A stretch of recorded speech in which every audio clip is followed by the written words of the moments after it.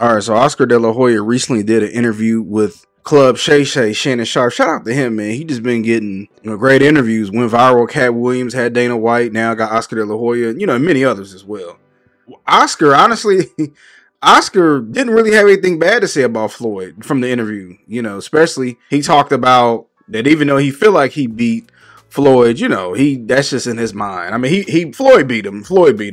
And at the time, that was the most hype fight, and they made the most money at that time ever between the fighters. But, he just talked about a couple of things. He talked about how Floyd he's a technician inside the ring, and then even like with his business savvy, he fought people, carefully, especially when he became Money Mayweather. And how he was able to make so much money, and just even like his discipline.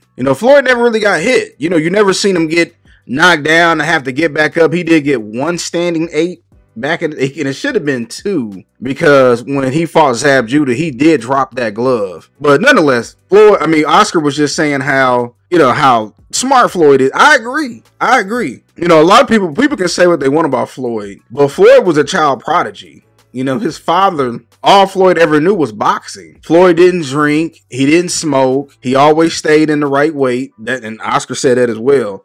Like Floyd Vice is boxing, working out, and spending money. You know what I mean? Like, you never hear about Floyd getting pulled over with possession of drugs or he getting a DUI. You never seen videos of Floyd drunk. Floyd would drink water. And people around him said this. He drink water in the club. When the club over, he running home, or he running to the gym afterwards to work 2-3 hours. And even when it came to business, man, Floyd said, man, forget this. The whole strategy is I got an undefeated record. You got to beat me, and I'm the A side. He didn't care. Like, nobody cared about Floyd put on a boring performance. They just hoped that the person that they fought would beat him. So, Floyd, I give Floyd that. I do. He was the best at it. When it came to stuff like that, he made the most money so far. He made the most money, and he did it the smartest way. The man fought Conor McGregor.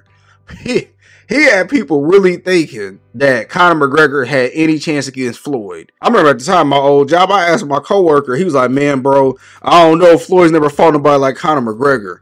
And I was like, what are you talking about? We're talking about the boxing ring. This ain't the octagon. If this was the octagon, sure, absolutely. But we talking about boxing.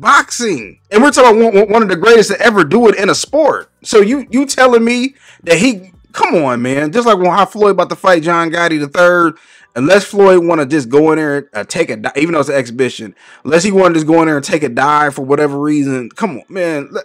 He finna collect another easy payday, but what people hoping he do how Pacquiao did. Pacquiao recent exhibition, he looked old, he looked slow, it was hard to watch. It seemed like the person he fought didn't really was trying to take him out, but at the same time wasn't. And you could tell Manny was just holding on for dear life, man. Like it's over. It's over for majority of these guys. And I don't want to see Floyd do that. And if Floyd go in there and even perform like that, you're going to hear people out here start saying, man, Floyd lost, man. He ain't undefeated no more, man. John Gotti, man. And then you're going to start hearing this stuff like even with Ngannou. They're going to start trying to put John Gotti versus Jerron Boots Ennis or Terrence Crawford. You're going to start hearing rumblings like that, man. Hey, man, I think John Gotti got a chance, y'all, for real. But I just want to get my quick thoughts about it and tell me what y'all think.